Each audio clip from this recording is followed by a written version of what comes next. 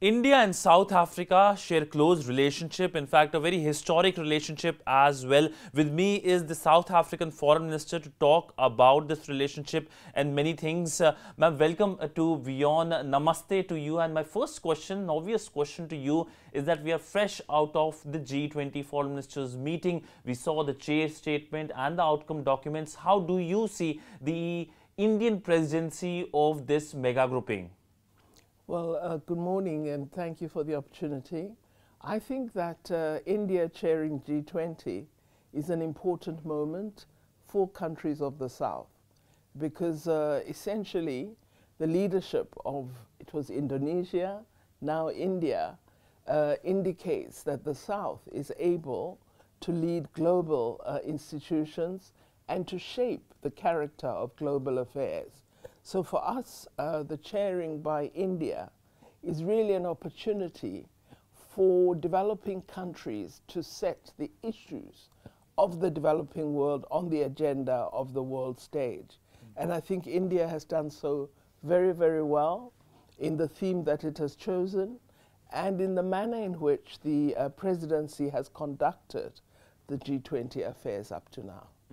Ma'am, but the meeting happens at a time when the conflict in Europe is raging, the Russia-Ukraine conflict. Do you think that that dominated the meeting, the foreign ministers' meeting, because we could not get the joint statement, the consensus on 2 paragraphs was lacking? Well, I think the matter of Russia and Ukraine is an emotive issue for a number of the more powerful G20 countries, and we are concerned that this particular terrible development is detracting from the core purpose of the G20. But I must congratulate India for its maturity and for its ability to keep a focus on the core issues.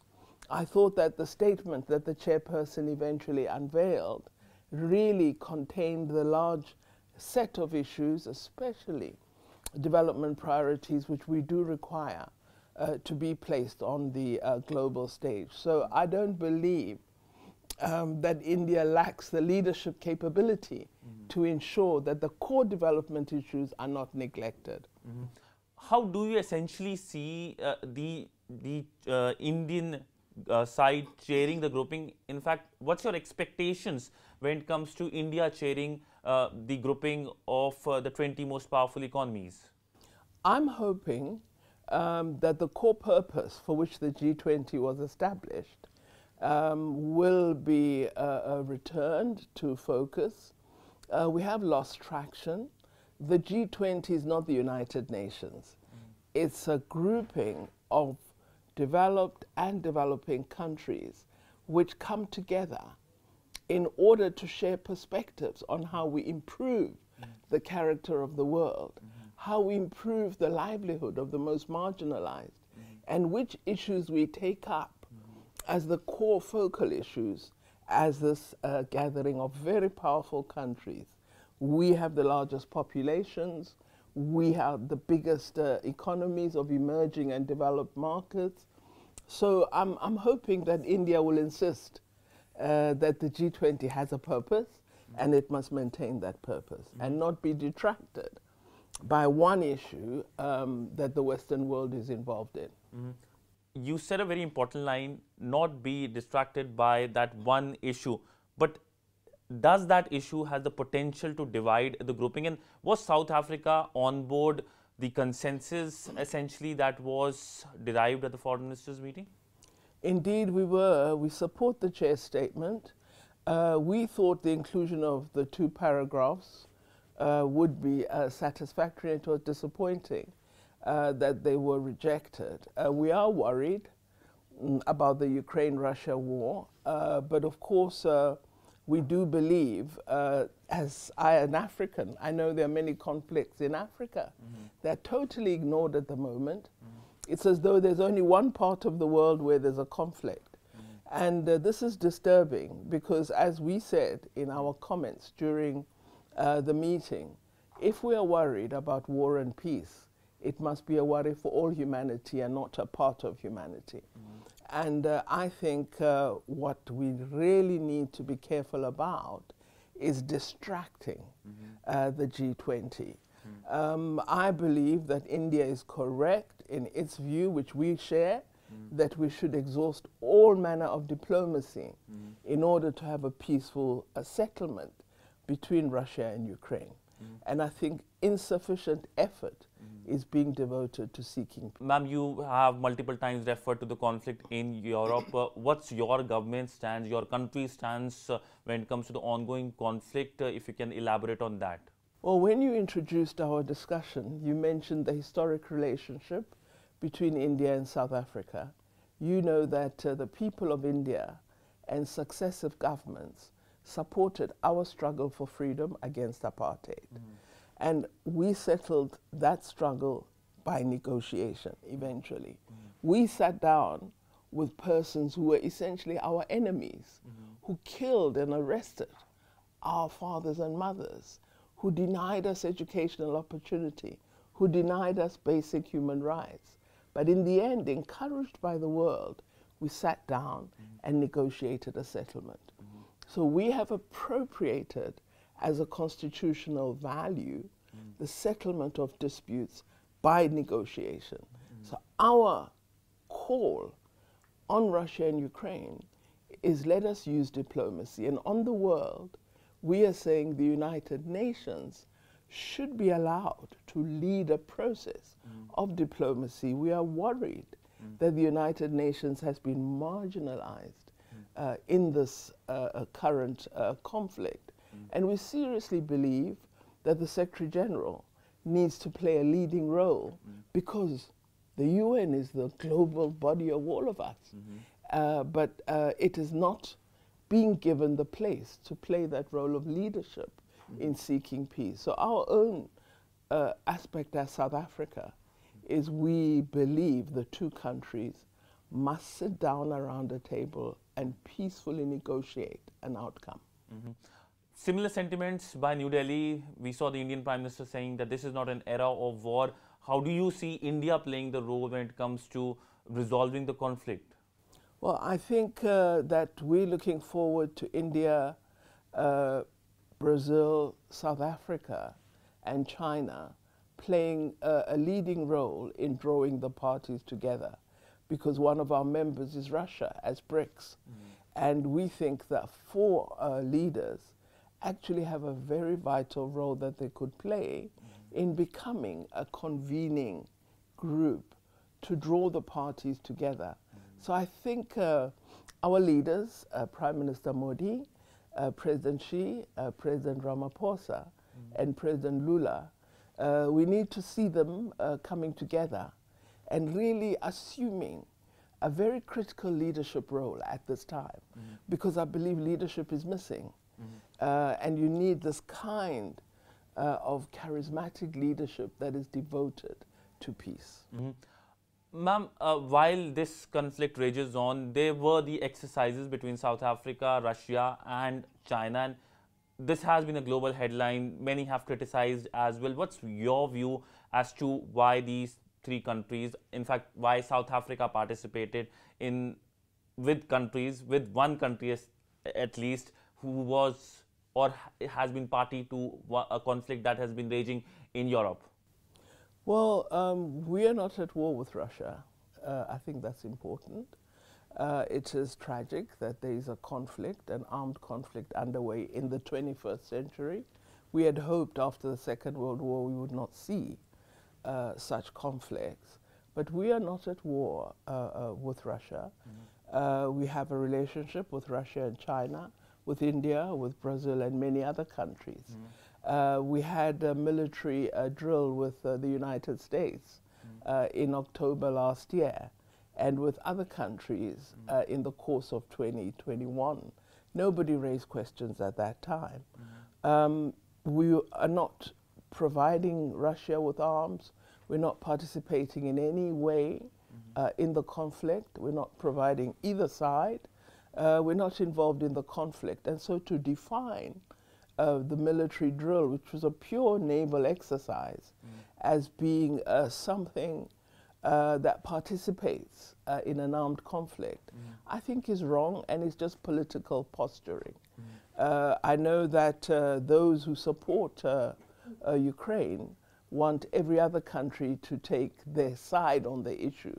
We have chosen that we do not take sides. We encourage settlement and negotiation. We don't wish to become party to the conflict by choosing sides.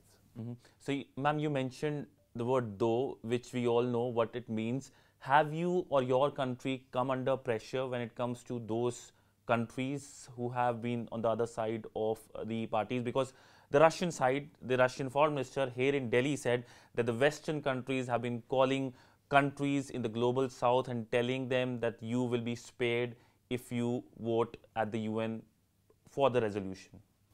Well, certainly we've been called many times. Every time there's a resolution at the UN, you receive phone calls. But we've made it clear that we will abstain until we see a resolution seriously proposing negotiations. Until we see a resolution that accords with our own perspective on how we manage and settle disputes, we are unable to vote in support. So we have had phone calls, but you can't be bullied. Each of us are sovereign nations. We have our policy perspectives, and we have to uphold those policies. Ma'am, now coming to your BRICS chairmanship, this year South Africa is chairing the BRICS grouping. What are the focus like for your country? And also, is there any plan for expansion of the grouping? Well, with respect to our plan, as you know, South Africa is part of the African continent. And we've always in our foreign policy asserted that our duty and task is to enhance the character of Africa. So our theme for the BRICS year is BRICS and Africa. We would like to very firmly attach BRICS countries to the African progress. And we have suggested that we do that with a focus on sustainable development as well as on inclusive growth. These are two aspects that Africa has to do much more on. India has made great progress in development, great progress in inclusive economic growth. We wish to draw lessons as Africa from that experience. China as well has near eradicated poverty, which is a huge problem on the continent. So this is why we said BRICS and Africa. This is the core theme. Sustainable development, which are the UN Sustainable Development Goals, and then inclusive growth, because we want our economies to grow and inequality to be reduced. The key priorities out of that are, of course, human resource development, which is skills. If you don't have skills, you can't really achieve your development aspirations. And then, you know, we're all experiencing the problem of climate change. And one of the issues that we have said we'll pursue is what we call a just transition to a cleaner future. So that just transition means the people go with you. So you don't close down coal mines, people have no jobs. You reduce use of coal, but you introduce people to solar and other energy resources, and they become the new entrepreneurs. So it's a just movement, just transition. The third element is we must collaborate and prepare for future health emergencies. We all came out of COVID-19. Africa was particularly hard hit. We were the last to get vaccines. Everybody ordered the vaccines, except India. I must say India allowed us to purchase vaccines from India early in the pandemic. But many countries kept vaccines away from Africa. So we were last in the queue. Now we've said we must develop the capability to innovate, research, and produce vaccines. So we would like research and innovation to be a key priority in our context. Then, of course, women's development is very important to us. We must have more gender equality, investment in women's financial inclusion. So these are the key priority areas that we have signaled as part of our BRICS mandate. Plans for expansion, looking to get more expansion, members? That's a big, big debate. As you know, the 5 countries came together as a progressive forum. There's a lot of commonality. India and South Africa experienced colonialism and came out of it. Brazil has had experience of, you know, fighting for democracy. They had many military coups and so on. Now they're a strong democratic nation. China has come out of a very difficult period of poverty. And Russia, of course, has had to withstand the Second World War and other experiences. So we come from a history of struggle and have come together to try and shape a common global agenda. Now, when you have people interested in joining your organization, one of the first questions is, do they reflect our characteristics and interests? So while we are ready to discuss expansion, we believe that it's very important that we shape a set of criteria that we would utilize to look at the various countries that are interested. I think it's a plus for BRICS that there are countries that say, we want to join you, and they're actually writing everywhere we go. We are asked about this, so it will be something our leaders will discuss at the summit in August, and after that we'll have guidance from them. But how many countries have sent you the I invite that think you want to be? on my desk, I think I have 12 letters. 12 letters? And I suspect other foreign ministers have had approaches from their own regions. Yeah. Any names you like to share? Yes, indeed. They've come out publicly. Saudi Arabia is one, United Arab Emirates, Egypt, Algeria, Argentina. So it's a growing list. Mexico, Nigeria. So there's huge interest worldwide. And once we've shaped the criteria, we will then make the decision. Ma'am, now coming to the bilateral aspect of the relationship, as we started off, historic relationship that continues till date. If you can talk about the relationship, where it goes, and also this year is a significant year, 30 years of the establishment of relationship, and the Cheetah Pact, which has been on the headlines here in Delhi. If you can talk about that as well. Yes, we were so thrilled that we were able to provide cheetahs to India, because this is going to revive the cheetah population, which is an endangered species worldwide. So we were thrilled that we could have this exchange, which enhances sustainability in the world of our fauna and flora. We hope we'll have more such exchanges, and I was thrilled to see the story on the front pages in India.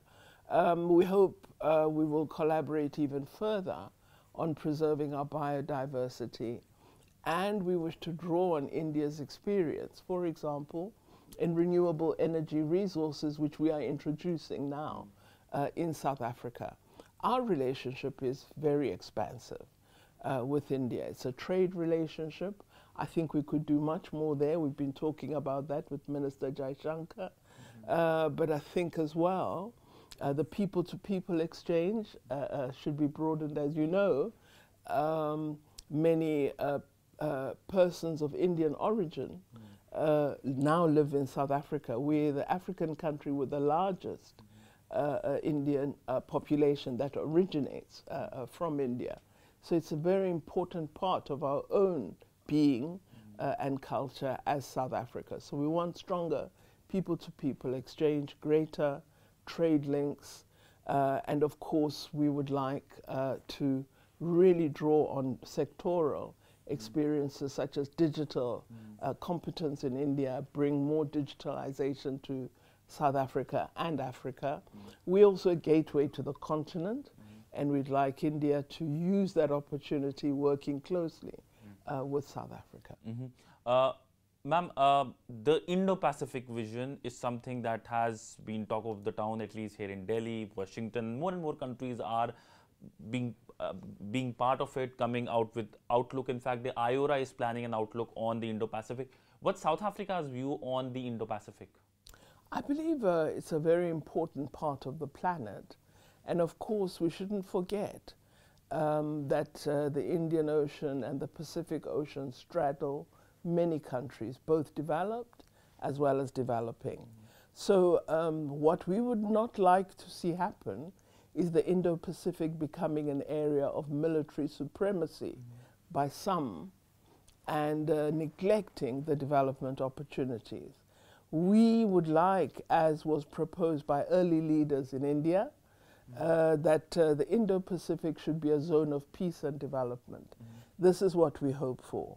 IORA's own focus is one of peace and development, and what is wonderful about IORA is that it includes African countries that have the Indian Ocean as part of their territorial waters. So I am concerned when I see a discussion about the Indo-Pacific region that excludes the African continent. Because then what essentially people are talking about is a zone of military influence rather than an ocean of peace and development. United Nations Security Council reform, another thing which is close to the Indian government. India, we are the fifth largest economy, soon to be the largest populated country on the planet. Do you see or do you think that the UN today is dysfunctional because of lack of reform? It reflects the world of previous century? Well, I would be hesitant to use the term dysfunctional. I think it has many failings, and they are related to the fact that it tends to still be archaic in that it is the UN that we established after the Second World War, and we haven't changed it given the post-colonial era that we are now in. So I do think it's in need of reform, a fairly radical reform, and this is something that we fully support with India. I would, however, like the reform to be defined, what exactly we mean, how we see representation in the Security Council, what the role of the General Assembly should be, how we democratize decision-making, and how we ensure regional representativity. So I would want a more defined debate. I think at the moment it's at the level of rhetoric. It's not quite a concrete discussion on clear outcomes that we've all stipulated. So we would like to move toward even a draft text so that we know what are we all talking about, and is there commonality of thinking, or are we very far apart? And do you back India's permanent position at the United Nations Security Council? Well, I think a country of the size and power of India should be represented, but there are African countries that should have representation as well, and I'm sure we all share that belief with our colleagues here in India. Ma'am, now moving to a domestic focus, South Africa recently was put on the grey list of the FATF. Your reaction to this development? Well, of course, we're very concerned. We had been alerted to this likelihood some time ago, and we began to look at our financial institutions, and particularly the concerns about likely money laundering failures, that we're not sufficiently exercising oversight on institutions that are utilized either for funding of terrorism activities or money laundering. We've had, unfortunately, several years of a great deal of corruption in South Africa. It's something our government has been battling, but it is clear from the alert from FATF that we need to do much more. We have passed the necessary legislation, and we're now looking at further steps so that we satisfy the requirements of this financial authority. We believe we should come out of the grey listing, and we're going to work hard to address all the areas of inadequacy. Ma'am, you mentioned about corruption. This has been an issue in your country. There have been power shortages as well. Do you think that this will prevent the investors to invest in your country? That can impact your economy? Well, I think we've done rather well in the past 4 years on foreign direct investment, because President Ramaphosa has been categoric in his fight against corruption. He has strengthened all prosecutorial institutions, has set up mechanisms against corruption, and people are on trial and they will go to prison if they've committed any criminal act. So we are acting against corruption, and I think investors can see that action is being taken. On the power shortages, this is a very worrying situation. Steps again are being taken. So it's not as though government is just sitting back and watching, you know, things happen. We have increased the power supply, and we will do even more. The President announced a range of steps in his address to the nation earlier this year. So we are acting. We're not standing still. South Africa is on the move, and we will address all the challenges confronting our country. My last question. There has been some kind of advisory by the US mission saying that people should be prepared for any eventuality when it comes to 72 hours, some kind of deadline that has been issued, keep the perishable food with you. How do you see such kind of advisory coming from the US side? I find it very odd. I was surprised by it, but you know, just 4 or 5 weeks ago, the United States issued another advisory that there's a terrorist attack pending in South Africa. Nothing happened, but I suppose they have a duty when they become worried about something, you know, to alert their citizens. What we find odd is before issuing such statements, a country that we regard as a friendly country does not speak to the government. They just issue these statements and cause everybody to be anxious. Then nothing happens. So, you know, it's almost become like the boy who cries wolf. It's rather an unfortunate situation, I think. While I've run out of my questions, but I still like to ask another question. That's about India and its engagement with Africa. Where do you see India provided vaccines to the continent, to your country, and you praised India just a short while ago. So how do you see India's engagement going forward with the continent, and what India can bring to the table when it comes to capacity building on the continent? Well, let me say again that we were extremely grateful for the support that India gave to the continent, and India was a friend in very difficult times. But what is important for Africa, and my own perspective, is Africa mustn't be a recipient all the time. And so we have insisted that we would want Africa to develop the ability to produce vaccines. And we've offered to our friends the hand of partnership in such an endeavor. So we would like India, with its wonderful pharmaceutical companies, to establish plants on the African continent so that we become a producer as well, and we partner with India in such an endeavor and enterprise. Well, thank you so much, ma'am, for speaking to WION. It was a pleasure speaking to you on a range of subjects. Thank you so much, ma'am. Thank you. Thank you, ma'am. Thank you very much.